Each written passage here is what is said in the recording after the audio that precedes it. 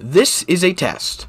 WDFA is conducting an automated weekly test of the emergency alert system equipment. This test is normally conducted every Saturday at noon, usually in coordination with the Olive Branch weekly siren test. In the event of a real emergency, this system would bring you immediate information stating the event, the affected area, and emergency instruction. WDFA relays alerts for the entire United States via IPAWS Common Alerting Protocol and through the nationwide encoder relay program. For more information about our emergency alert equipment, visit www.wdfaradio.com.